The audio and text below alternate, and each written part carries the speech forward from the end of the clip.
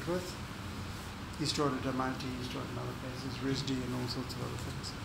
But his journey is interesting because, you know, I guess all of us take diversions in our journey with the past and the way that our careers unfold.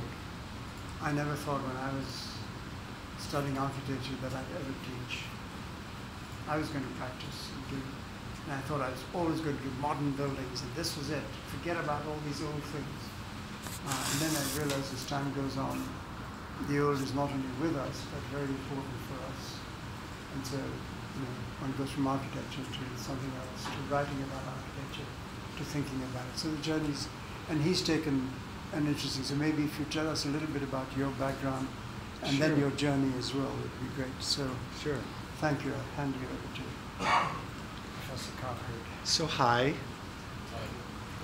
How many of you have gotten a degree in architecture before, or are They're all in the process. all in the process of getting architecture degrees? Okay, so everyone. Well, there's HP here. What do you mean? So how many people have gotten or are in the process of getting professional degrees of architecture? Okay. And the rest, but everyone's doing the HP. They've taken, the architects take this as an elective. Okay. The HP have to take this as Okay. a required course So it's two degree paths converge in this room. in this room. And there's some other courses which also Mm-hmm. people take courses, both architects and HP. We're trying to make sure in the new curriculum that there's more exchange between the two groups, Mm-hmm. which I think is important. Well, that I'm asking because I think it's noteworthy how the story that I'm about to tell unfolded in a very unexpected manner. In that, like Hassan, I went to architecture school because I loved architecture and I expected to be working as an architect in a firm for the rest of my career. And something odd happened that several odd things happened that brings me to this room today telling this story. So I graduated from the Cooper Union in New York City, and as expected, I proceeded to get jobs in several different architecture firms in New York and San Francisco. Was happily going along my merry way, developing I passed the licensing exam, I did all my internship. But then an economic recession hit in the 90s.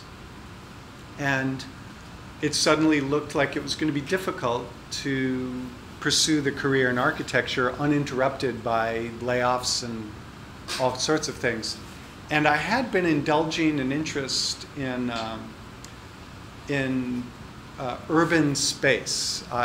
When I was doing my analysis in my third year of architecture school, you know how in architecture school they ask you to pick a building and do a deep analysis? Have you done that?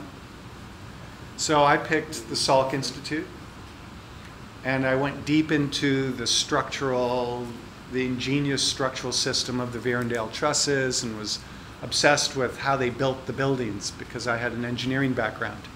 But then the first weird thing that happened in my brain in my third year of architecture school is I started to realize that the magical element of the Salk Institute is that plaza with the water going down the middle. That, by the way?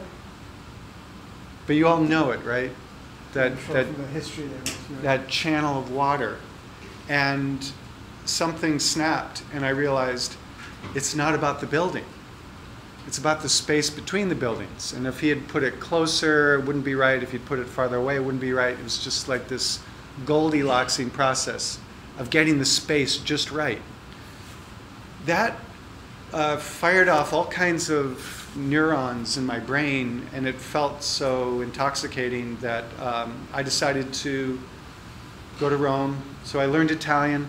I spent a year learning Italian, and I was applying, as soon as I graduated from architecture school, I was applying for grants at the same time as pursuing my path as an architect. I didn't get any of the grants, and so I was just minding my business, working away back when we used to use pencils to draw drawings. And but then another weird thing happened. Is my girlfriend at the time, she was a career-long pianist. She was practicing 5 days a week. She was quite accomplished.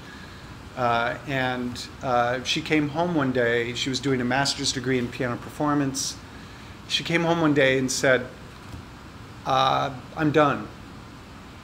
And from that moment forward, she never played the piano again. But she was still a musician in her heart, so she studied Japanese shakuhachi, this beautiful bamboo flute. She studied Ghanaian drumming. And then she started playing this thing called the gamelan, which comes from Indonesia. And so she introduced me to Indonesia. How many people know anything about Indonesia? Like, what is Indonesia? Yeah. Yeah, what is it? Country. It's a country. Is it Islands. a bunch of islands? Where is it? Southeast Asia. Southeast Asia. It's the largest Muslim population. How do you know that? How did you know that? You're ruining my. I was listening to NPR this morning, and you said an election, I think. Yeah, who won? This guy that loves heavy metal music but chose a cleric as his running mate. Was it Prabowo or Jokowi? I want to say it was Joe. Alhamdulillah. It's Joe Bowie. Oh my God. That's such good news. Yes. Okay. So, but how, the rest of you, Indonesia, is it big or small? Let's start there. Who says it's big? Who says it's small? Well, it must be small if we've never heard of it, right? That's what I was thinking when my girlfriend came home and said, I'm going to play gamelan. And I said, what's gamelan? And she said, it's this thing from Indonesia. And I said, what's Indonesia? And she said, it's this country. It turns out I got 2 Ds in my career as a student. One was in 6th grade. I got a D on my social studies report on Southeast Asia. I don't know if I've told this story to you. So I got a D in that. And then the second D I got was when I transferred from University of Colorado Boulder, and I transferred to the Cooper Union. And I always just sat down at this thing called a typewriter, and I would just write my papers, and I'd get an A. And I tried doing that at the Cooper Union, and I got a D. And it was in architectural history. So the 2 Ds I got was in Southeast Asia and architectural history. And I don't know if this had any impact on me, but looking back, I'm now brought into schools like this because of my expertise on the architectural history of Southeast Asia. So who knew what a great gift it was to hold me to a higher standard in 6th grade and then when I transferred. Anyway, it turns out that Indonesia is the 4th most populous country in the world. And it turns out that it's also one of the most densely populated places. And there's an association, maybe I can use that. You can, but you have to plug this thing into your. Maybe I'll advance from here, but I'll use the pointer. No, but you have to use this. Oh, it won't pointer point? to work. No, Oh, wow. I don't know what. So Okay. you can advance and. Is this going to point. mess things up? No, it shouldn't do. So, Uh-huh. I think it. Doesn't like. So I like this map, and I've never been able to find a newer version of it because this is kind of old data. But it shows population density in this part of the world that we don't know very well here in the United States. But it turns out that the most densely populated places in the world are also places that have been densely populated for a very long time. So India, Japan, the coastal areas and river basins of China, and the island of Java down here. And they're the most populated places in the world. They've been populated for a very long time, and they are the birthplaces of some of the oldest civilizations, the oldest cultural, continuously advancing cultures in the world. And so we were just looking at Japan and some of its cultures. I think Ise Shrine is somewhere around there. And now this is the island of Java in the country of Indonesia, which there's Singapore right there. This is the island of Sumatra, Java, Bali, which, who's heard of Bali? Yeah, Bali's the famous thing, but it's a tiny little island in the middle of Indonesia. Most of the island of Borneo is part of Indonesia. Sulawesi, the Spice Islands, where Christopher Columbus was trying to get here when he ran into North America.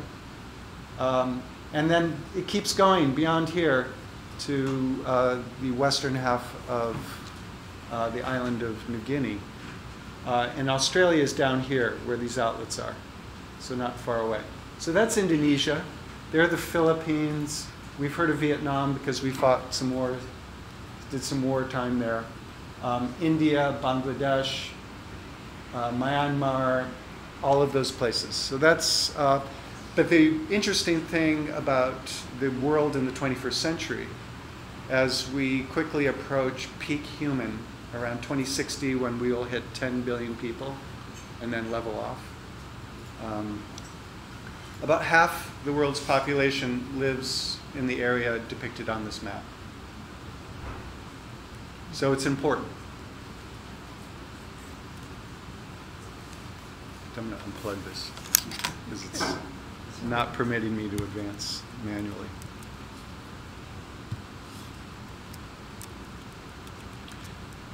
It's a volcanic region which every eruption increases the soil richness. And so it's able to support a huge population based on rice farming. And this is the largest Buddhist temple in the world called Borobudur. It's one of the large stone monuments of the island of Java.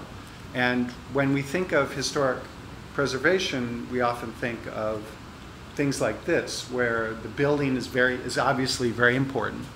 The culture that constructed the building is long gone and in the past. There are still Buddhist communities, but it's a different Buddhist community. The current Buddhist monastery on the site of Borobudur is not the continuation of the Buddhist culture that was there when Borobudur was built in the 9th century. So it's an example that we're more comfortable with and more familiar with in historic preservation because the living culture that produced the architecture is gone. And we have the building as evidence of that culture. And so we use the building to figure out what the values of the society were and thus what's important about the architecture to preserve. Now that's very different from what I ran into when I arrived in Java. This is the photo that my girlfriend showed me, and it came with a story. The photo itself doesn't seem that compelling when I look back at it now, but it came with this story of this very dense urban situation, this very dense neighborhood.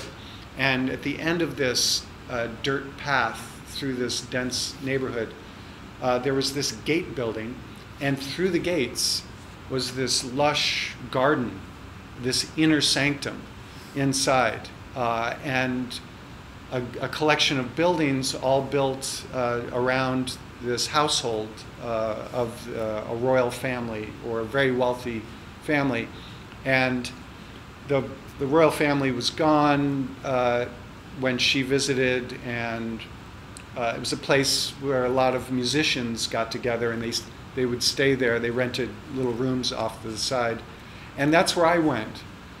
So when I saw this photo, I said, wow, that looks interesting. forget about Rome, forget about Italy, forget about Italian. I switched gears, and when the recession hit, I was given a 3-month grant. I applied and received a 3-month grant to go do research on the architecture, the relationship between architecture and urban space in Java. And it was really based on this photo. Without much else to go on, I went to the New York Public Library and I thought I'd just look at all the books on Javanese architecture. And it turned out to be a much shorter visit than I thought, because all I got was this one book. There was one book in English on Javanese architecture. And I took it out, read it cover to cover, didn't learn much about anything that was relevant except for these old stone monuments. And so I arrived to this place. Here's the capital city, Jakarta, and all the indications that you see in the photo suggest that it's just another Asian city where there's some old neighborhoods of low single-story buildings that are slowly getting replaced during the modern era, post-war era, by concrete buildings and commercial, and then a highway surrounded by skyscrapers. And it is what it is. It is exactly what it seems to be: globalization, modernization of an Asian city. But then at the center, and off the screen, I can see it, but you can't, so let me go to the next one. There's, at the center of the city, there's this monument at the center, and again, it's easy to interpret this. It's the National Mall, it's the monument, it's the Washington Monument, but redone in Jakarta, the capital city of Indonesia, after independence. But there's, and so all of the evidence suggests, allows this standard conventional reading to any visitor. And there's the mosque in the background, the largest Muslim country in the world, 92% Muslim. Thus the hot potato of where's Islam in your electoral campaign? How do you get elected based on your relationship to Islam? Then the Protestant church in the background. There's this friendly, so far, mostly friendly competition between different religions. So it is what it is, and it seems fairly straightforward. So when I arrived, that's what I encountered. But then a weird thing happened. I arrived, I went through that gate, and it was late in the day, and I said, "Can I stay here tonight?" And they said, "Sure." So I rented a room. I woke up the next morning and I came out, and my Indonesian was pretty good because I studied all summer long in this intensive course. And no one spoke English. So I was struggling to understand the situation. And I said, "So what can you tell me about this house and this garden?" And they said, "Well, you know, it's the house was built by a prince long ago, and there used to be a prince here, and it's a miniature replica of the palace." And I said, "Palace?" And he said, "Yeah, there's a palace." And he said, "What? There's a palace?" And he said, "Yeah, just go out the gate, turn right, and you'll find it." And so I went out the gate, turned right, asked around, and I found this. And this was presented to me as the palace. And so I started asking questions. There was a guard at this gate there, inside this pavilion. I think that's him there, sitting. And I said, "So what's the story of the palace?" And he said, "Oh yeah, it's the palace." And he started talking about it as this old historic place. And he said there's a museum, and you can go and see the museum. And then someone entered into, a car pulled up, some people got out, and the guard put his hands together and bowed to the people passing through the main door. And I said, "Who's that?" And he said, "Oh, that was the prince." And I said, "The prince? There's a prince?" So up until this moment, I thought, okay, dead culture. I got it. I know how this works. Here's the architectural remains of some former civilization. But all of a sudden, there's a prince. And he said, "Yeah, there's 36 princes and princesses." And I said, "What?" And he said, "Yeah, there's a king." And I said, "King?" And he said, yeah. And I said, how did he have 36 children? And he said, well, he has 6 wives. And I'm freaking out at this point. And one thing leads to another. I get to know the people in the palace. And this is the image that shows some of the nobility of the palace in the setting of the palace. I chose this image because it's one of the most dramatic images of wooden structures falling apart. This is a sacred structure that had been moved from the former palace site in a parade in 1745 from the old palace site to the new palace site and erected here because it's one of the oldest structures of the kingdom, and it was preserved in this state. They put the diagonals in just to keep it up, and they put this mat on at one point to keep the rain off, really as a demonstration of the fact that these people are dedicated to the religious practices. And so much that the religion of Java depends so completely on the continuation of the religious ceremonies that they use any money they can get their hands on. They use it to continue the religious practices. The buildings themselves are allowed to decay because they just don't have the money. It's a lower priority than the religious practices. So compare that to Borobudur, where we preserve the building. In this case, their priority was on the religious practices, not the buildings themselves. So it turns out there's a king. Here's the king. I met the king. I met his son, all of his sons. It turns out that I became very close friends with one of the princes who was in charge of running the day-to-day life of the palace. And he and I started talking. And I said, listen, your buildings need some help. I don't know if you noticed. And he said, yeah, the buildings need help. And he said, we have no money. And I said, well, maybe I should help you out. So my 3-month grant, I stretched it because it's so inexpensive to live there. I stretched my 3-month grant to 1.5 years. And by asking questions and saying what's going on and how can I help and what do you need and what's important, I was able to stay for 4 years working as the royal architect of the palace for all intents and purposes. And this was my training. I did not have the benefit of this course. I didn't have the benefit of Roger Williams' education. I was just an architect who was interested in the Salk Institute.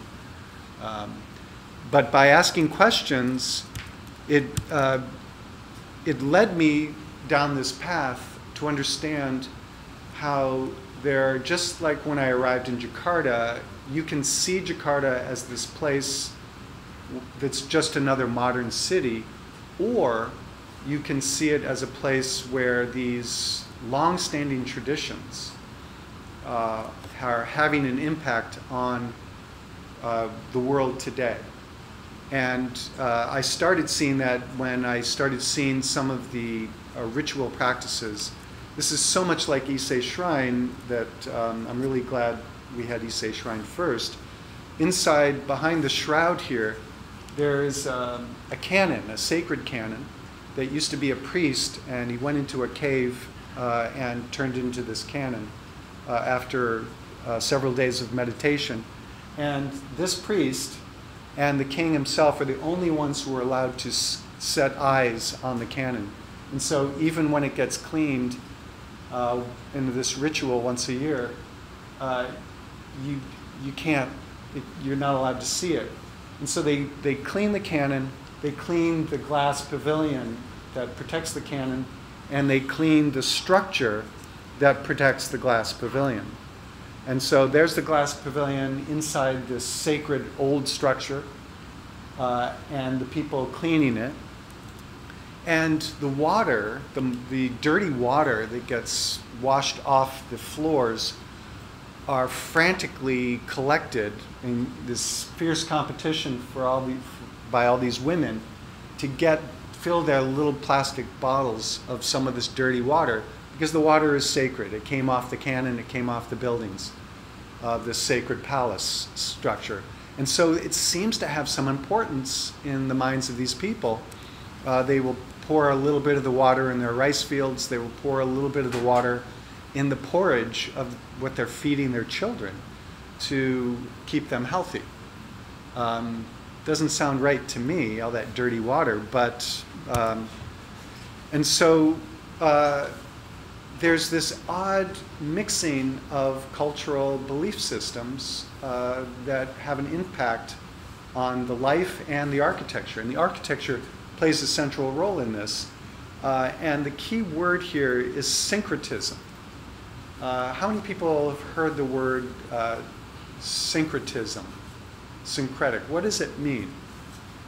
It's essentially when you mix a bunch of different pieces together to create a well-coordinated whole. Yeah. Did you get it right? Anything to add? I want to give everyone a chance. Yeah, that's it. So instead, when a new thing comes into our culture, instead of embracing it and rejecting everything that came before, or rejecting it because it's different from what we do, we say, hey, that looks cool, and it gets brought in, and it has an impact and an influence on the existing culture. And the Javanese have a word for this. It's called the Javanization of cultural elements. And so you see in this one picture this brass band brought from Europe through the Dutch colonial, the 350 years of Dutch colonial influence. They said, sure, brass band, we can do that. And so they've Javanized the brass band and made it part of their celebrations. They've Javanized the Ottoman hat, the fez. That's not a very clear picture. It's much clearer here. They Javanized the Dutch tails coat that is being worn by each of these people. They snipped off the tails because it conflicted with the short sword that they have to wear a dagger in the rear sash of their sarong, their skirts, their Javanese skirt, sarong. They have to tuck a short sword in the back, and the tails were getting flipped up. So they snipped those off. And it's a really clear demonstration of how syncretism, this syncretic, strategic melding of cultural elements, allows them to keep adding things without losing a sense of groundedness in Javanese culture. And you even see it in the building, the Baroque, the Dutch Baroque architecture. This is a junior palace of the same city of Surakarta that a Dutch architect came in the 20s during the colonial period and helped them rebuild the palace or extend the palace in this Dutch way. The Dutch Queen Wilhelmina gave this gift to her counterpart in Java. The King of Java gave him this carriage, and this white dot down here is a sacred, it's an offering, because over the decades this has gone from being just this Dutch colonial Baroque carriage to becoming a sacred relic incorporated into the cosmological functioning of the palace and the king itself. And so every Wednesday night, because Thursday is a sacred holy day every week, every Wednesday night they have to put offerings down to keep the gods happy and appeased and keep the balance of the forces. And so I was asking questions and saying, what's going on here, what's going on here? And getting answers that indicated that there's a lot going on here. This slide is in the wrong place, but this is what the palace looked like after a fire raged through the palace complex in 1985. And you see the sacred tower dedicated to the Queen of the South Seas survived. The library miraculously survived. But the main, most sacred buildings of the palace were completely consumed. So we'll get to that. I'm trying to get the sequence. Here we go. So more on syncretism. Here we have a photo that could have been taken, if they had photography, it could have been taken hundreds of years ago, because these ritual practices have been going on for that long. And it's a very interesting thing that this is a Muslim holiday that of Qurabeg Maulud, but it's being celebrated using these Hindu symbols. And so I found this Islamic kingdom celebrating a Muslim holiday using Hindu symbols. And so this is the linga and the yoni, which, if you go back to the roots of these symbols of linga and yoni, they're celebrating the duality of male and female and how they bring together to generate as the source of all creation. And so it's really the male genitalia and the female genitalia abstracted and symbolized in these offerings according to Hindu practices. But the syncretism at work here has given us these symbols from Hindu belief systems as a central element of a Muslim holiday. And so the palace itself, this is the part at the center, the most sacred part, and those symbols are created in the kitchen here, and they're brought through the palace along the ceremonial axis. This is north over to the right, and I've tilted it to get the image larger on the screen. But this ritual is you go from the center of the palace out through along this ritual axis and take a left and go to the royal mosque located here as part of this larger palace complex. And so that's what we're doing here. We're parading. Oh, I'm sorry about that. That's so loud. That's a reminder of what time it is. Does that tell you every hour what time it is? Yeah, it got turned on and I have to figure out how to turn it off. If someone knows, please see me after class. So there we have the male and female symbols marching through along the axis to the great mosque of Surakarta. Itself is a syncretic interpretation of the Hindu Javanese architecture of the Meru roof, this very specific sacred roof form that you see all over Bali, because Bali is still a Hindu society. And so you see these roof forms all over Bali in their Hindu temples. And here, that Hindu roof form and the architectural form has been reinterpreted as the mosque that started in Java and spread throughout Southeast Asia. So throughout Malaysia and elsewhere in Southeast Asia, you see this as the classic mosque form until recently, when there's a kind of a pan-Islamization where you see onion domes and other symbols from overseas coming through to replace all of these forms. And so here we are. These offerings sit at the mosque. The essence of those offerings are taken by Allah. And once that essence of the offering has been released from the offerings, then what's left, the physical offerings, are brought out to the front of the mosque where they are ripped to shreds. Again, the people apparently believe very fervently that there is sacred power in these symbols. And so here's a third demonstration of how strong the belief system is. This is the Javanese New Year, where people walk in from villages, a 50-kilometer radius. They walk in and they arrive at the palace and they line the streets of the core of the city. And they wait in silent meditation for the emergence of the sacred objects. So the priests of the palace look at what happened in the past year, and they look at the predictions of what is going to happen in the coming year. And in order to fix the things that went wrong and prevent the things that they predict are likely to go wrong in the coming year, they choose certain sacred objects from the collection of the palace, and they cover them up because they don't want to set off panic if someone sees the symbol, the object that reduces the likelihood of a volcanic eruption.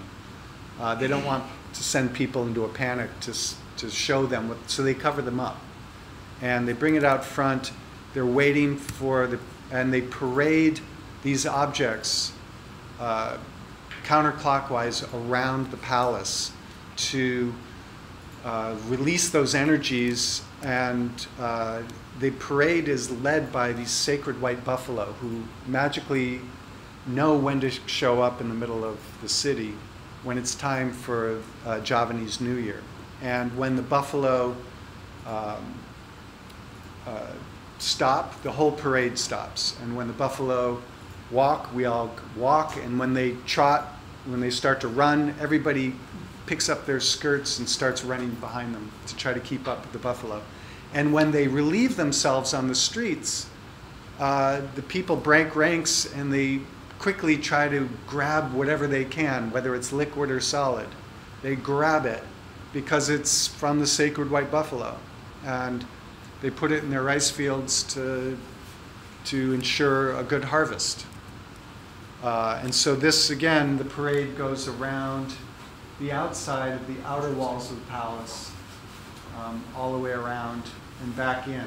And sometimes it takes 2 hours, sometimes it takes 5 hours, depending on the speed the buffalo go. Did you ever take part? Yeah, I 3 or 4 times, yeah. Did you go in for the boot? I deferred to those. I didn't want to deprive them of anything. I didn't want to be greedy. So I just allowed them. Yeah. I would say, oh, missed it again. So they run out, like so everybody goes for whatever is on the floor, and then if it runs out, then you're out of luck. Or, Yeah. so I mean, everybody, no. So the streets are lined with 5 people deep, the entire route, all the way around, because there's tens of thousands of people who show. I mean, the city is 800,000 people, so there's already a lot of people there. But then tens of thousands of more people, the population swells for this event, and they line the streets. And if they're lucky enough and the buffalo relieves itself in front of them, they jump out from the sides of the streets, while all the rest of us, there's like 2,000 of us walking behind. So I wasn't close enough to the buffalo because I wasn't important enough. I was way back in the middle with some of the princes and princesses, or behind the princes and princesses and their entourage. And so there's a hierarchy that's important to keep track of at all times. I was once in Singapore for a historic preservation conference, and I said to the prince, I said, you should come. And he said, okay. And I got to the airport, and there were 25 people there. And the king was there. And it turns out the king wanted to come too. So this was the beginning of the project I'm about to describe. They all went to Singapore, and we were in an elevator at one point. And we were, like a dozen of us were in the elevator, and the door opened, and there was an awkward pause when no one moved, because you have to maintain the hierarchy as you move in and out through every threshold.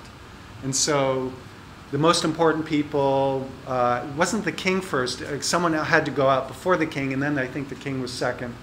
And then the oldest of the children would go, and then the rank order, and then and in the meantime, the door's going, it's just pandemonium. I was like, oh my God, we're going to break it. And no, everyone calmly and allowed, got the sequence right, because you got to respect these things.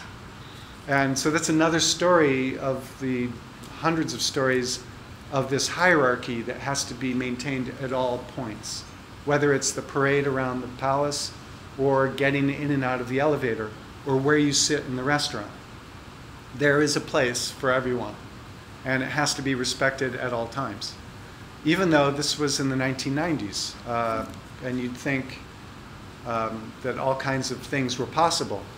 I was allowed to believe, when I first started talking with the prince, I would come in the front door here and come in through this, and we'd sit in this building, and this is where we had our conversations. Every few days we'd meet and we'd just talk some more. And he allowed me to believe that sure, there's a king and a royal family, but they have no power, they have no importance. It's just an old set of buildings that are falling apart, and end of story. But as I started to see all these different rituals being enacted, it started to be clearer and clearer to me that that wasn't all there is to the story, that actually there's a living tradition, there's a living culture that is still very important to a lot of people. Thus the poop scooping and the walking in from the villages and all the things. There's no other way to explain it.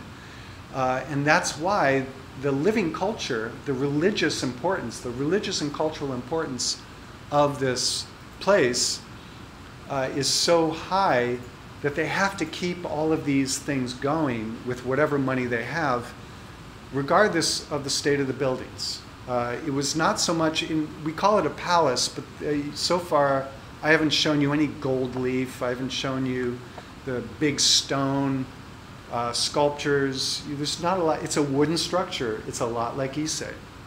And wooden structures get built, they rot and fall into the dirt, and they get rebuilt. They catch on fire and are destroyed in great spasms of loss, and then they are rebuilt. But the traditions and the meanings and the spiritual, the operation of spiritual forces continues on, regardless of whether this is the same piece of wood that was there 300 years ago or not. The wood comes and goes, but its meaning remains, just like Issei Shrine.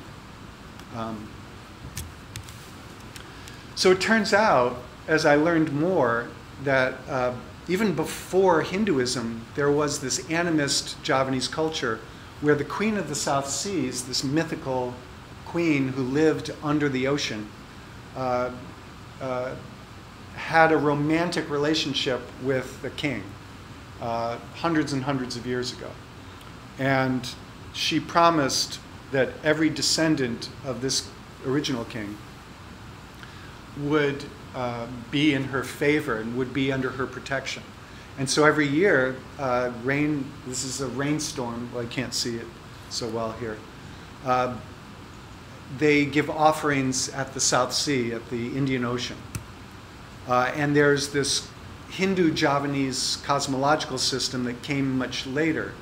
And when trade between Java and India commenced about 2,000 years ago, they had, the Javanese loved this Hindu system. And so they using their Javanization strategies of syncretic incorporation, they Javanized the Hindu religion, and they Javanized the Hindu cosmological model, and through a system of physicalization of the concentric rings of continents and oceans, that is the cosmological model of the Hindu universe, they created the palace. And so the palace complex is very much the architecturalization of this larger symbolic mandala system of the Hindu cosmological order. And so the palace itself is a microcosmic model of the larger universe and of the world. And it's not just a symbolic model. It turns out that it is an instrument for returning the world to balance. Like when the world gets out of balance, when there's unrest, a volcano, earthquakes, famine, riots, political unrest, they they use the palace to restore order in between heaven and earth. And the key to this order is the understanding that all good fortune that we enjoy here on earth flows from the heavens through an umbilical cord that enters the world at the center of the palace.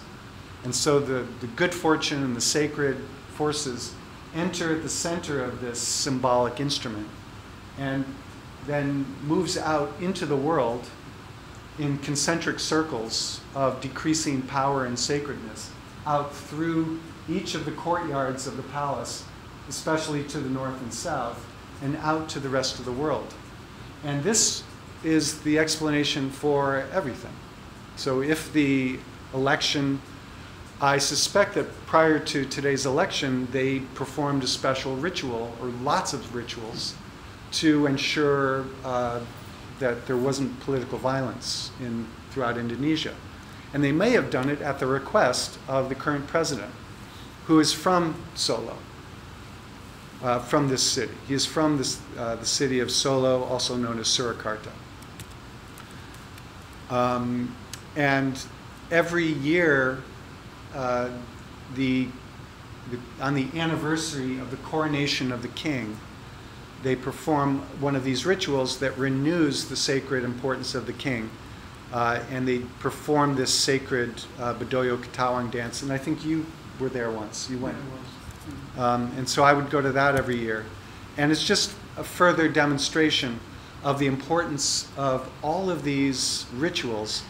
And the focus of the coronation festival is this tower.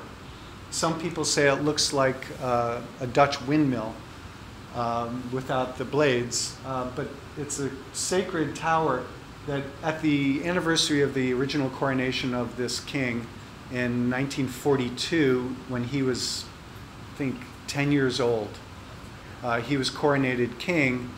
The Japanese invaded a few months later, and he was king until his death in 2004. And every year on the anniversary of that coronation, all of these ceremonies would occur, and then he would climb to the top chamber of this tower, where he would renew, through sexual union with the Queen of the South Seas, this connection that has been passed on from king to king to king throughout the Mataram dynasty. Forward. So despite all these things, when at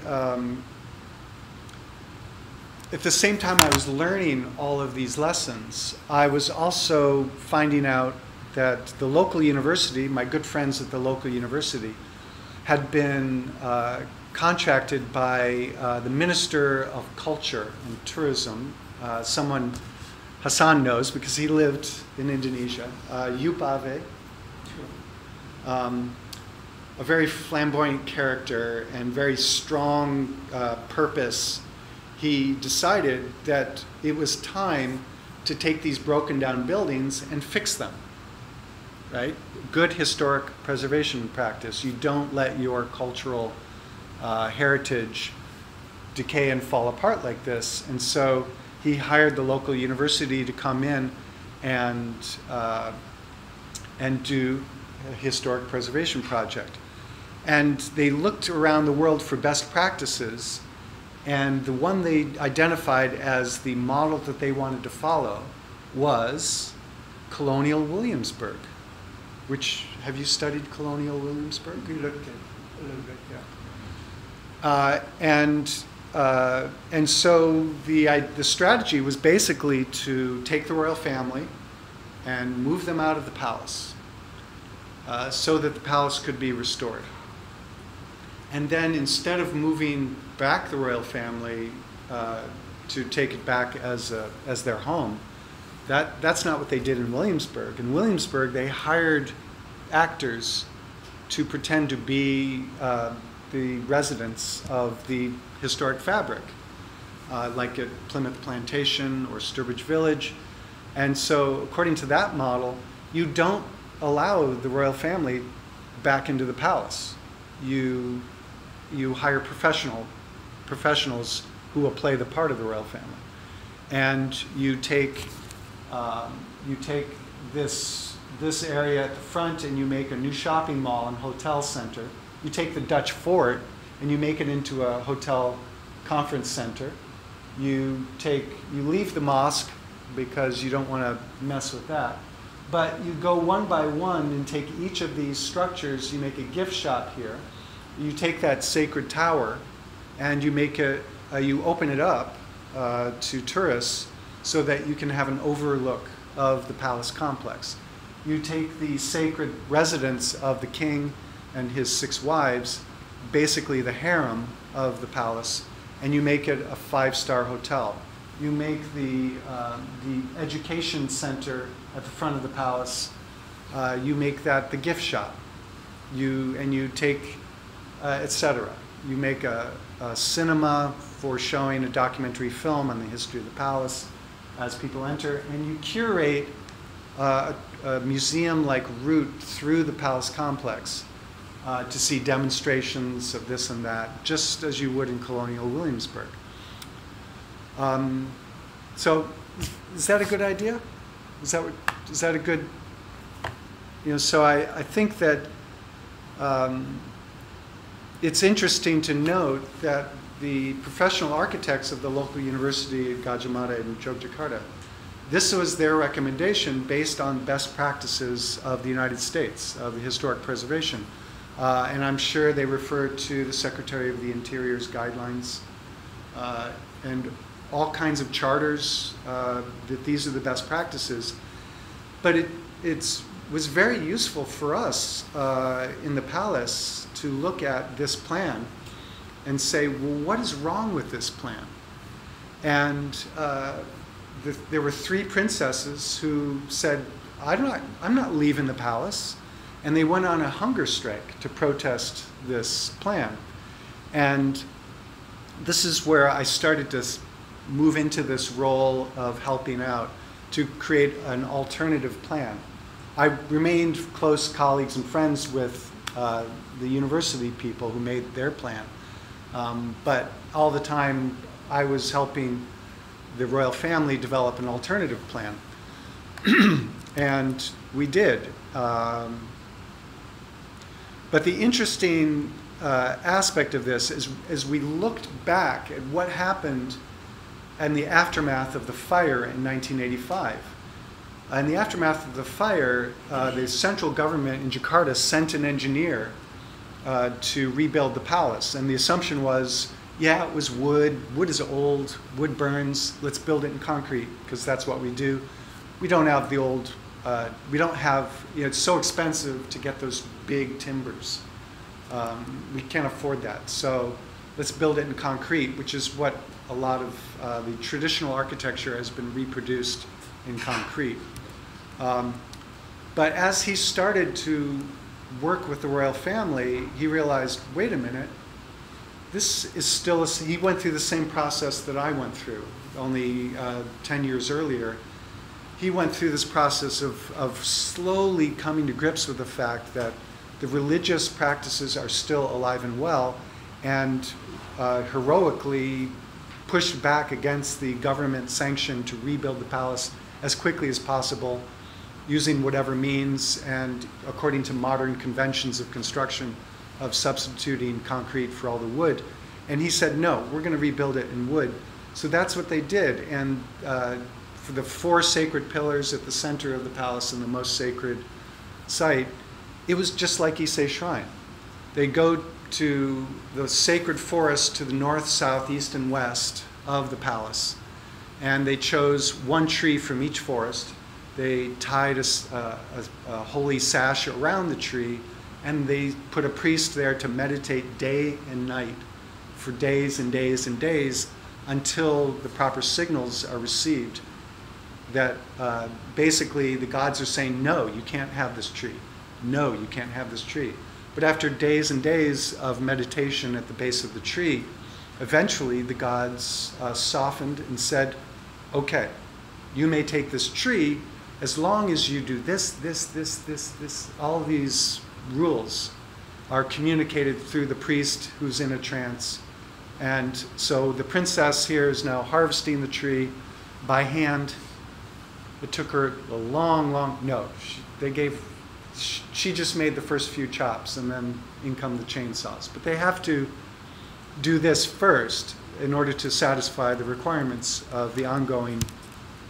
And here's the king putting a gold nail into the base of one of the smaller pillars. And so this is also a requirement of the religious practices. So there's all these layers and layers and layers of ritual just to build anything. And so they rebuilt it after the fire. They perform all of the tasks, all the rituals, but they don't move the sacred relics that are important to the Javanese New Year procession. They have to allow the sacredness of the building to accrue. It has to accumulate year after year. And after 10 years or so, they start to move in some of the less sacred relics back into the palace. And then after 20, 30, 40 years, it's sacred enough, it's accumulated enough power that they can move them all back in.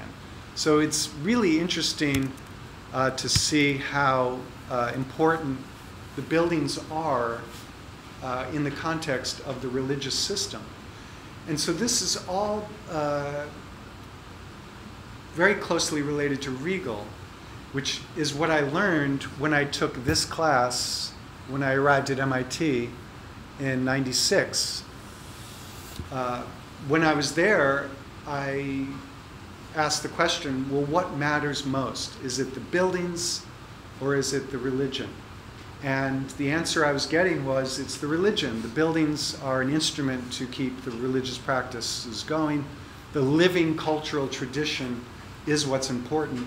And at the core of our counter-proposal to compete with the colonial Williamsburg model was, our critique of the Williamsburg model is, it would be horrible to crucify the living culture so that you can bring it back to life on the third day in a colonial Williamsburg model. If the Rockefellers had had access to a culture that was the unbroken continuation of the people who originally settled in Williamsburg, they would have done everything they could to keep those families in place.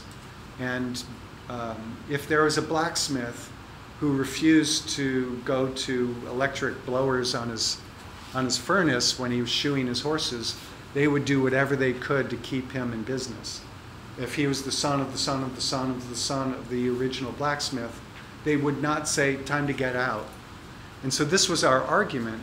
And so Yupave relented and allowed the palace to continue in its traditional way.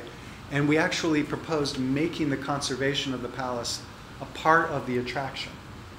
That the work that was going on was part of the museum tour. It had a horrible museum. They never really fixed it. But the conservation practice and the conservation work that you see us doing here was part of the value and richness of presenting the palace to outsiders.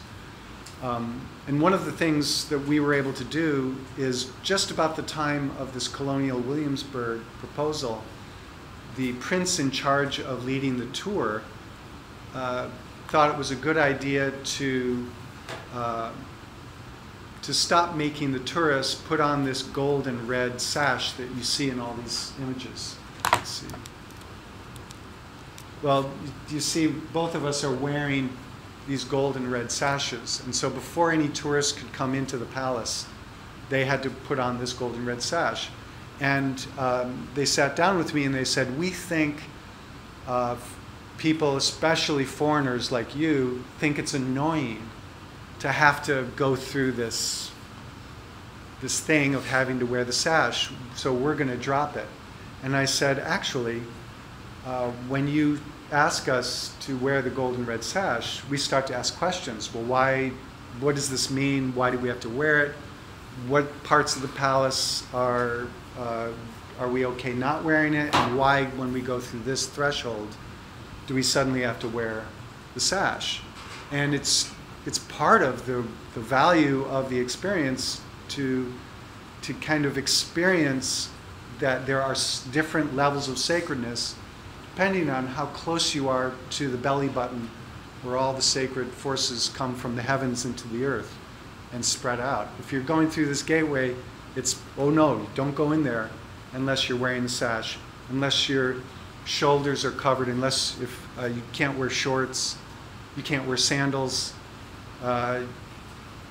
you have to wear the sash. That's part of the value of this. So before we get into the actual conservation work, maybe this is a good place to take a break? Professors They present their present, projects, yeah, and then you right. do And with then you lots. choose the one that seems to interest you. Hopefully you get it. Hopefully you get the first choice. Okay, let's go.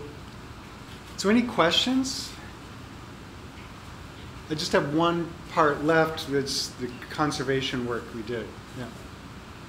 I was just curious, this, like, the name, what was the name of the Javan nation?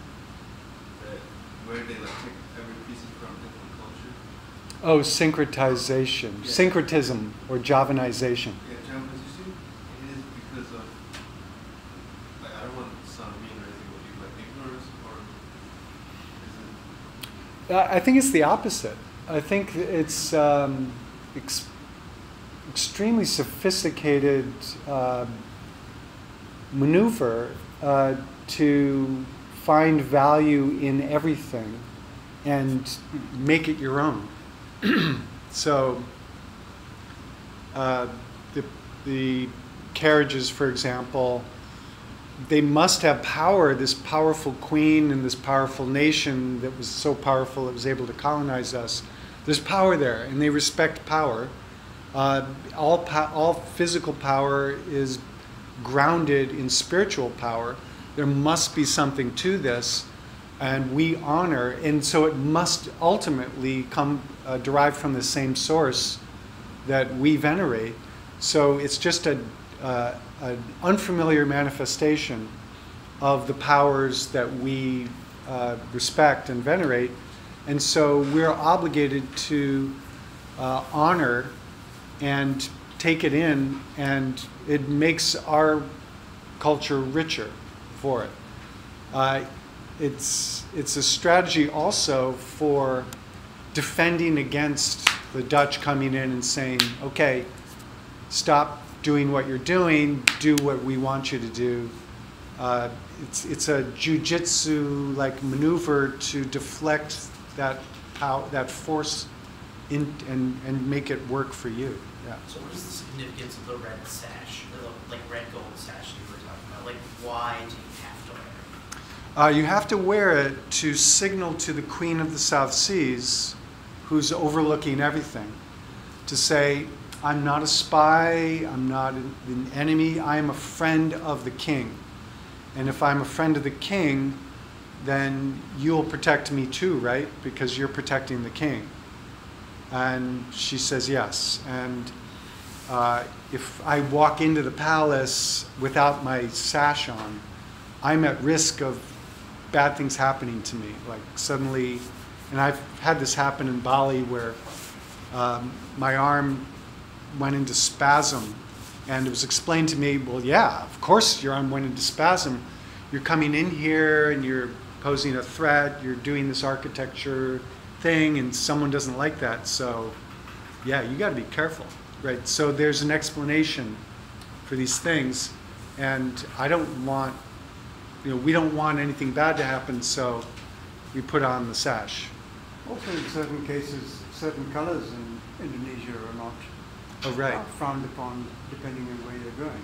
If you go to the beach on the Indian Ocean and you wear that sweatshirt, we know that green. Yeah, we know what happens. Sayonara. You're going to be swept out to sea by the undertow.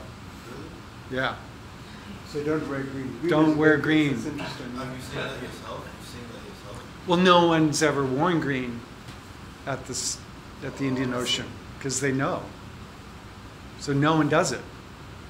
So it worked, and no one gets swept out. Well, still some people get swept out to sea. Who knows? But isn't green the color of Islam? Green is the color of Islam, but when you go to the beach, don't wear green. You know, both things are true. See, this is the weird thing. I would, when I was doing my research, I would, just as the prince would be perfectly happy to allow me to misread things or to read it one way and not the other way, I would go and I'd say, okay, this column has 8 sides. What's the symbolism? What's the symbolism of these different parts? And the 8-sided thing, well, 8 is a sacred number in Islam, and the Prophet lived to be the age of 64, which was 8 groups of 8-year periods. The 8-year period is a sacred time period. And so 8 of those, that's the Prophet's life, and so the symbol 8 is embedded in the column. And I'd say, oh, great, and I'd write that down, and I'm all set to report on, I know the meaning of the shape, the form of this column. But then I'd just check, just to make sure, just to confirm, I'd ask someone else. And they'd say, oh yeah, so it's the 8 compass points, and in Hinduism, life emanates from the east, and you move through the phases of life as the sun crosses, and then it sets in the west, and he would give me the Hindu interpretation. And then I'd get another one that had to do with the Queen of the South Seas, perhaps. So you have all these different religious traditions merging together in the symbolism of the architecture in a single form of a single column. And I'd go to the prince and I'd say, help me out here. I'm getting these different conflicting stories. Who is right? And his answer would be, why are you insisting that one of them is right and the others are wrong? Why can't you just accept that these are different interpretations of, the world is a complex place. There are many routes to the top of the mountain. And when you're climbing up one route to the top of the mountain, you don't necessarily see all the other routes until you get to the top. And then you see that all those routes are leading to the same place. It seems pretty sophisticated to me. It would be great if the world were more like that.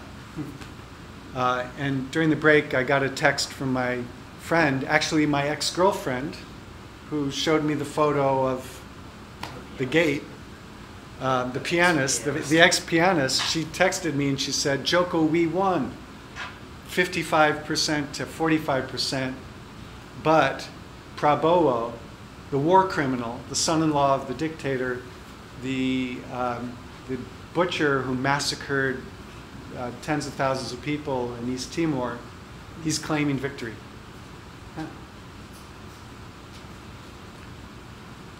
Time for some more rituals in the palace to try to restore the balance between heaven and earth. We'll see if it worked. So other questions? So the idea that emerges from this is that given the ongoing operation of these forces in people's lives, these are not just going to church on Sunday, sure, kind of casual, unconsequential beliefs. These are fundamental, they change everything. I'm sorry, kind of going back a bit. I'm curious why the initial proposal for the reconstruction was based on the Williamsburg model. We have other models like these to try and living tradition available within relative proximity. Like, why would you pick a model that's incredibly foreign, culturally, as opposed to something that's somewhat closer? See, this is the core question of our age. I think it has to do with the position of the United States in the world. That when people, when Indonesian, really smart Indonesians graduate from their undergraduate program, their professors and parents say, you need to go to college overseas. You need to get a master's degree somewhere else. Go to the United States. The United States is where they do things right. The thing is that when people arrive in the United States, they enter the graduate programs and we teach them how to be critical thinkers. So you take this for granted. But people in other places, they're learning the rules, they're learning how to do things right, they're learning the system, and they're not questioning it. They're not constantly questioning the things they're being taught. But you here are trained. We reward you when you question the reasons behind, underlying everything. And if you don't question everything, you're just not going to be, you're not going to get an A. So it's interesting that we established these conventions, and the people around the world look at these conventions and they assume, well, that must be the best thing. It's a best practice kind of way of approaching the world. So watch out when people talk about best practices. Best practices are essential reference points, but if you just follow them uncritically, they can do unpredictable levels of damage and harm. And so the critical evaluation of what worked in colonial Williamsburg was just not a part of their approach. They just said, if the Americans do it this way, that must be a best practice. We should do it that way. And it wasn't questioned until we helped question that best practice. I guess in the old days, they would also look towards Holland. Yes. Because Holland was a colonial power that ruled, controlled, brought modernism to that part of the world, brought new architecture. So, but in the 20th century and later on, America becomes the sort of model for all kinds of things. This is where science happens. This is where computers are done. This is where best practices occur. So it's not surprising. So if you were in Indonesia, you probably look towards Holland. If I was in India, I look towards the Brits. But eventually, you get to the point where America becomes a sort of intellectual and progressive powerhouse, right? So yeah, if they do things, they must be doing it right in some way. Especially in the post-colonial period, where the Dutch, they dominated us for 350 years. The Dutch would arrive like I arrived, and I would say, can I help you do conservation practice? They would say, thanks, but no thanks. But an American, it's slightly more attractive than a Dutch person because we're still a little pissed off about the colonial thing. Right? So an American, it's easier for me to show up. And She's Dutch. oh. No, So they were surprised that I had any interest at all in this old stuff. They expected me in the 90s, they expected me to be there and say, yeah, skyscrapers, glass, steel, concrete, that's what we do in the United States. And so it took a while for them to believe me when I said, no, I'm interested in the cultural richness of all this. And they would look at me and shake their heads saying, but isn't this so old? Why are you interested in this old stuff? They were forward-looking. And so the essence of this is that it's possible to arrive and look at the world of Java and say, yeah, everything old will be replaced by everything new, just as it did in the West, right? Colonial Williamsburg went away, and we revive it after the fact as a museum. We understand that these people are all actors, they aren't real. This isn't a real living culture, it's being play acted for our appreciation, right? And that's inevitable. There's a globalization, a myth of globalization that's inevitable, and just face the facts. And on some days, I would ask my friend Gusti Dipo, the prince, I'd sit there in the front and I'd say, so is it inevitable that this palace goes away? And he said, maybe, that this will become a parking lot, this will become a shopping mall. He was willing to entertain the possibility that it would become a colonial Williamsburg's theme park replica of its former existence, and they would all move out. And that could still happen. But I came and they started to see it through my eyes that, oh my God, what you have here is so much more valuable.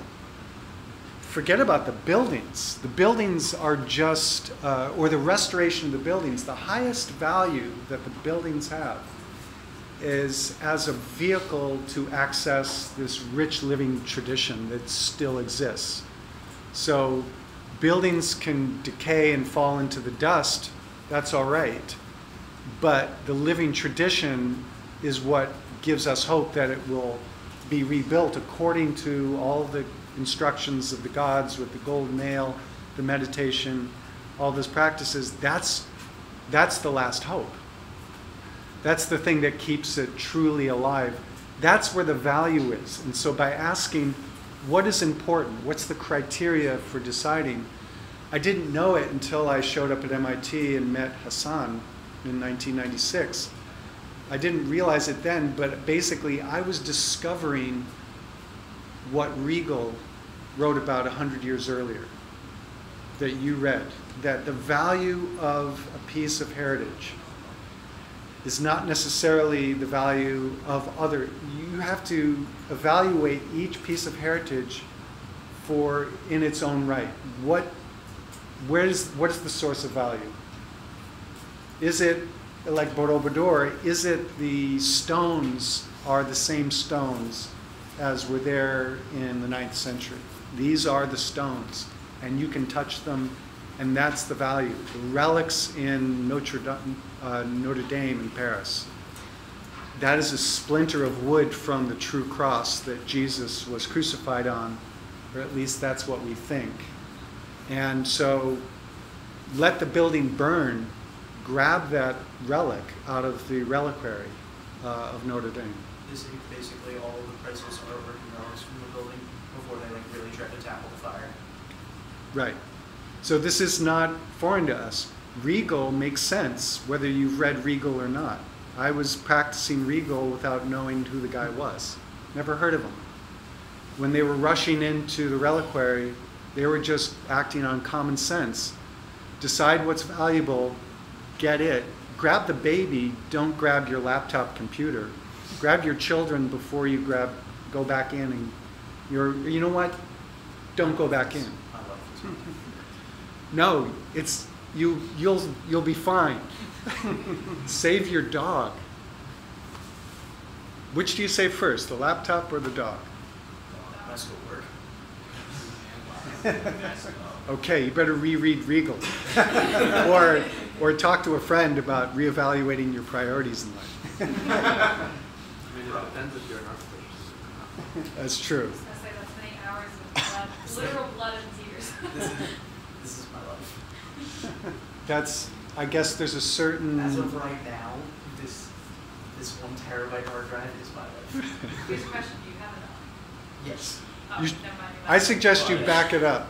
Well, I'm not a very big fan of it, so it's okay. Okay. So given this, and I think this is the most thorough discussion we've ever had Is it? in this class, because I've done this maybe eight or 9 Have times. you done it? This is the most thorough discussion. I'm really enjoying it. It's part because my slides were totally disorganized this morning by the system change that I was afflicted with.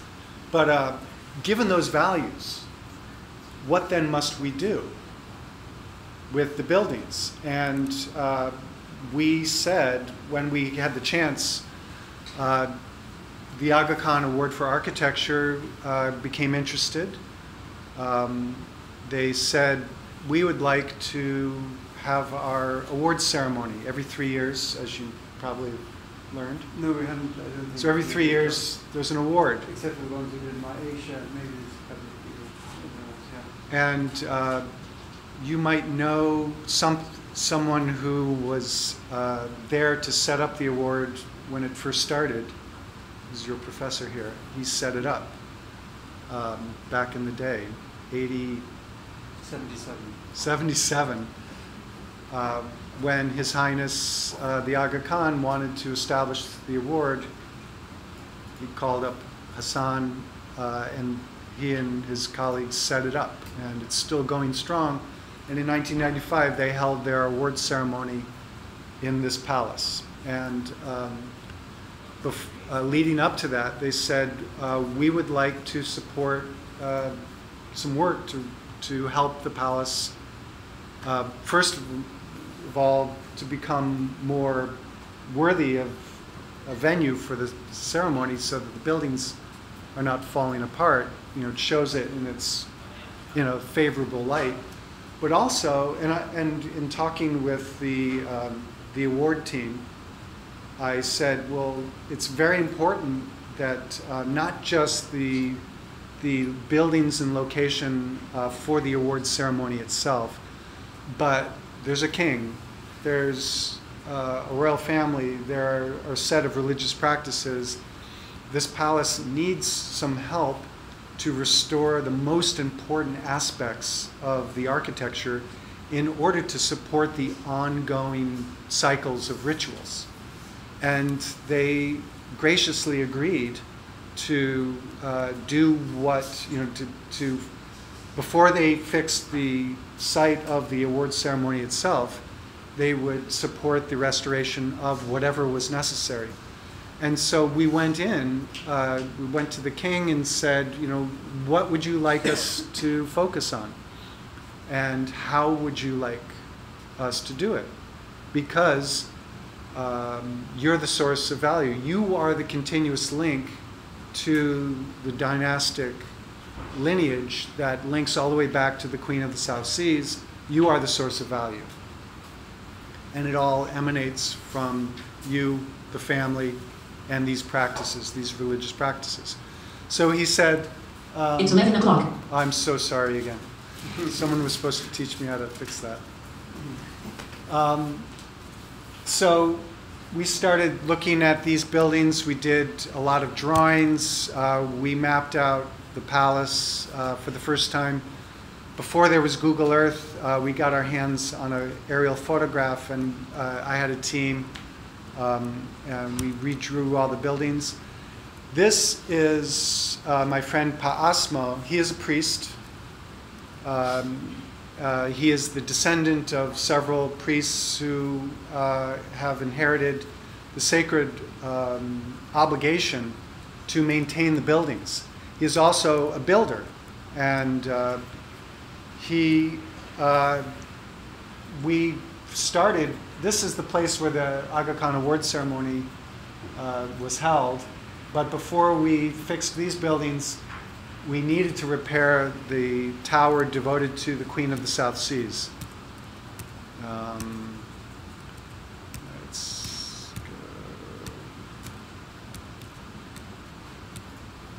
go. Okay, so we, wearing the sashes, that's him before we started the work. We're all wearing the sashes. It's not a very bright projector. And the same sashes that down a couple of the middle ones.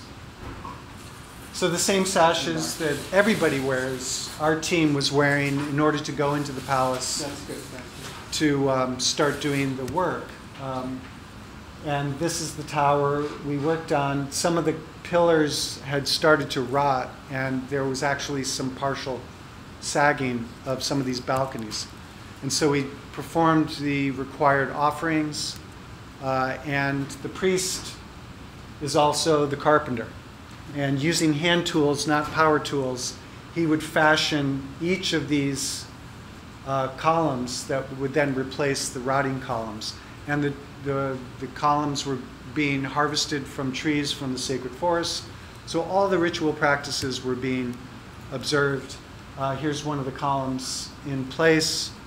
And then once we had done the tower, to take care of the highest priority sacred sites of the palace, we could then move on to the other elements. This is how badly rotted a lot of it was. They went to work, notice they're wearing their sashes. This one, I guess he does have it. You can wear it around your neck, or you can tuck it into your waistband. It's also an option. And there's the finished product. The ceiling was also a problem. Now here's where some of the conservation practice issues became especially difficult for me. Before I went to architecture school, I did a lot of construction, especially the restoration of wood structures in New England. And so I was a professional restorer, stripping paint, examining the paint layers, figuring out the colors, and doing appropriate repair work based on wood science, how the wood fibers behave in changing seasons. This was a case where I was challenged in everything I knew. We mobilized a team of craftspeople, the ones who had inherited the tasks, the responsibilities for caring for the palace, and we ran into problems where the experts said, yes, we use Bondo. Who knows what Bondo is? So what is Bondo for? I've used it. Isn't it for like, I forget.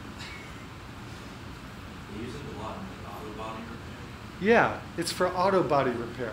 So if you get a ding and you don't want to remove the quarter panel and pound it out from the inside, you basically fill it with this highly adhesive hard plastic that doesn't budge, right? It stays in place, it works.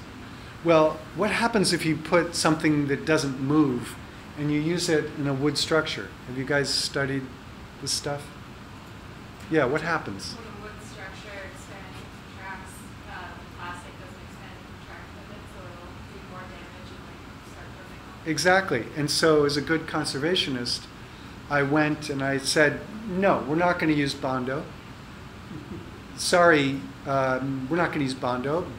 Bondo would ruin the whole thing. It would destroy the wood when it moves. And he said, no, we do it all the time. It's fine. Don't worry. He was very patient with me. He said, don't worry. It'll be fine. And eventually I just, because I didn't want to be the white guy from America, white-splaining, America-splaining my, how he's being an ignorant fool. And so I didn't do that. He used Bondo. And years later, it was perfect. It turns out that if the humidity remains at 90, 95% all the time, turns out you're fine. And it was fine. So I learned, fortunately I didn't fight that battle, I didn't push at all. I deferred. I learned enough about Javanese culture that I was able to just bow and say, of course, you are right, and so I didn't make a fool of myself. They did it, and it worked great. There's stories of furniture importers. They bring these gorgeous tables from Java. You've probably experienced this in some way or another. The one I like is this thick slab of teak made into a table, imported into New York City, and a few weeks after arrival, in the middle of the night, there's this sound like a gunshot, this explosion, and he runs down to his living room to see, or his dining room to see what happened, and there's this huge crack in the middle of the table. It was this teak that was, perfectly fine for years and years and years in Java. That the winter humidity, the forces built up until it exploded, and the table had this huge crack in the middle of it because of the shrinkage and the change in humidity. So not a problem as long as you don't move this building to New York. So it goes from this to this. Beautiful glass chandeliers reproduced, new paint job, all the workers. meticulously painted, and the conservation practice became a vehicle for restoring the arts that were associated with the palace. Fortunately, it had been fashionable in the 80s and 90s to redo hotel lobbies. This is another argument in favor of the interior design avenue towards heritage conservation. But hotel lobbies had been done in these concrete modern structures, but then they fit out the lobbies in a traditional mode. And so the art of painting in the traditional manner and carving in the traditional manner had been kept alive. And so the results were very, very pleasing and very wonderful. And when another challenge was when we were doing the work, we would look at the paint colors and we'd say, this building was first constructed in 1867 by the 10th king, and these are the colors that were used. And we take that to the king and we would say, we suggest we match these original colors. However, it's up to you. You are the source of the value of the palace. We will do what you want us to do, which is what you're not supposed to do that. You're supposed to look at what the original colors were and you're supposed to replicate that. That's what we know from our educations. But in everything we did, we had to overcome those lessons because the source of value lay elsewhere. It's not in the original color.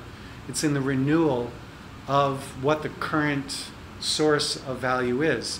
So instead of the etched glass bearing the emblem of the 10th king, we replaced it with etched glass that bore the emblem of the 12th king, because what would it mean to restore the palace, that glass, and refer back to the 10th king, even though it was being done by the 12th king?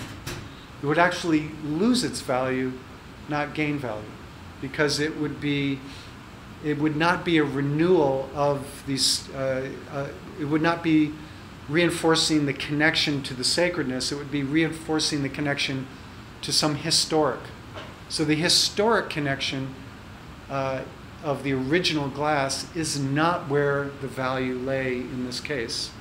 And if you think back to Regal, this is a very direct translation of Regal's methods to the decisions on the ground in the detailed decisions of the restoration process.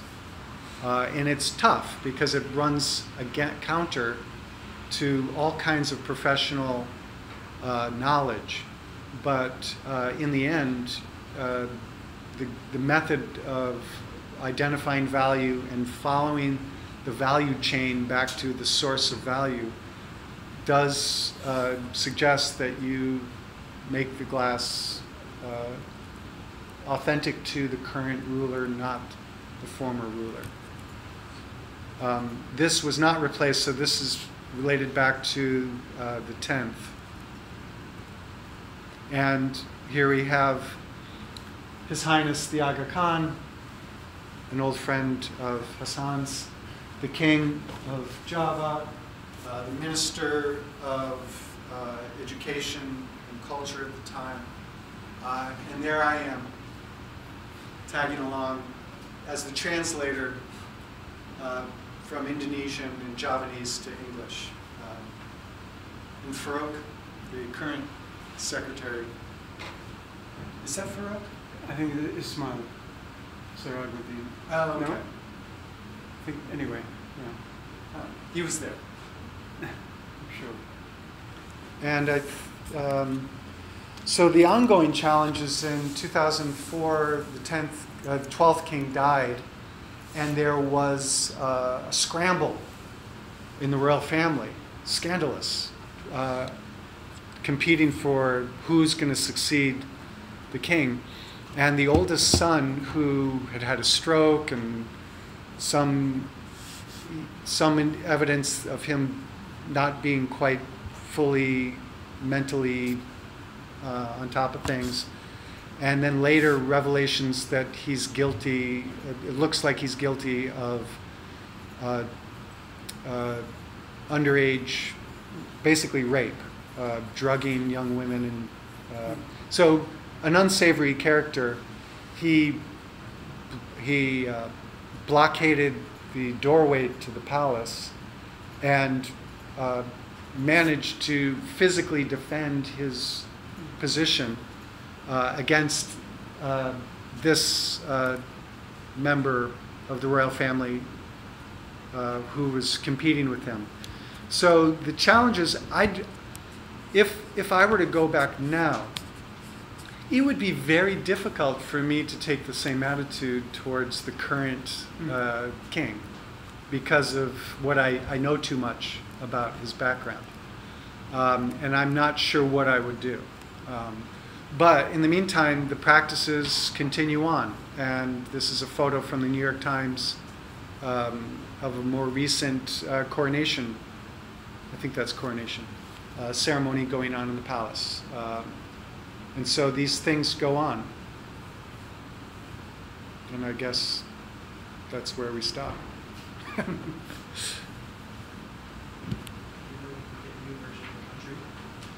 A new version of the what? I didn't know we could get a new version of an island. Instead of a new version of Java. Oh, right. was available. Yeah. Oh, man, welcome to my nightmare. The first, when the internet, I don't know if you guys know this, but the internet didn't always exist. In 1994, when my wife, current wife, she wasn't my wife at the time, she said, check this out, it's called the internet. And I said, the internet? And she explained it to me, and she said, do a search. And I said, well, I'm doing research on Java. So I typed in Java, and I got like 40,000 hits. I was like, whoa, fantastic. But of course, it was... Not the Java. It wasn't the Java I was hoping for. Yeah. So, that's 11:15, I think we're good. Yeah. More questions? Comments? Observations? Suggestions? So I guess one of the things that I hope comes through, it does come through, is that value systems vary around the world. Who makes the decisions, where expertise lies as opposed to the common person, if you like, the non-expert, the non-specialist. And these are all questions of HP that we actually asked today. What is the role of the public? Who do you listen to? What rights have you as a specialist, somebody who knows old buildings and knows how they work? Where is that limit when you actually do some work? And I think it raises for us, what is HP really about? Is it the buildings? Is it the continuation of the tradition? Is it about giving value to some characters? Is it what is it about? What is it that we want to get? And the other question I always ask is who benefits? Okay, we get tax credit. Who's going to benefit from those? Probably some developer. Do the people benefit? And so who's our client in a sense? Is it these guys, the builders, or is it the people who use these buildings? So I think there's a range of things that this Anisa Shrine and a bunch of other examples really raises for us practicing in the West especially. And the Nara Charter. Yeah, we're going to come to the charter soon. Which was like 94?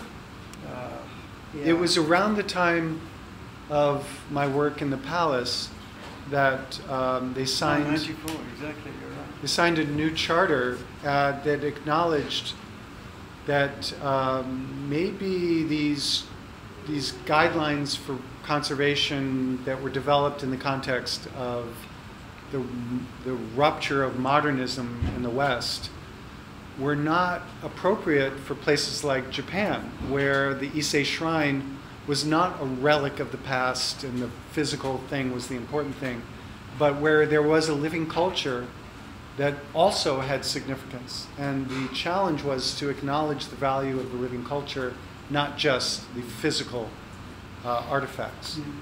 In fact, as you probably know, at this moment in time, there's a huge discussion and debate about historic districts and what we should do with them. That quite often we freeze these in place and don't allow for change.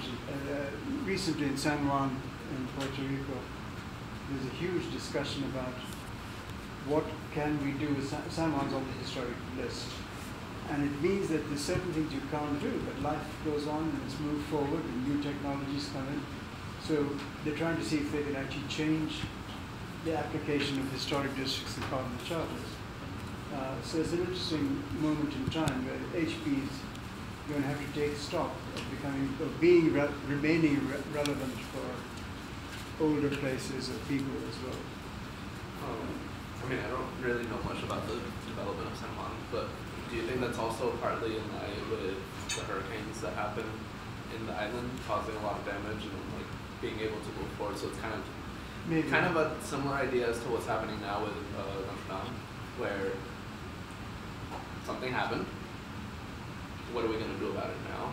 So like, prior to the hurricanes, maybe it wasn't such a big deal, but yeah. Although the San Juan thing has been going on for a number of years before the hurricanes, but it's interesting. But there we're dealing with a district full of different kinds of buildings, right? Spaces, buildings, ages for that matter, and the forts to normal housing. The Notre Dame is such a special place in the sense that it's one of the world's great treasures. Right. So to me, it's clearer that you've got to either restore it back to something, but again, the same question comes back to what and for whom and what purposes. What are you going to date it to? Because that was built over time as well, and things happen. So it's an interesting question with Notre Dame, and we'll see what happens. And Viollet-le-Duc and Ruskin, the debates between their two approaches. We still continue. That's why we spend a certain amount of time with Ruskin and Leduc. Can you just put the light on, please, somebody?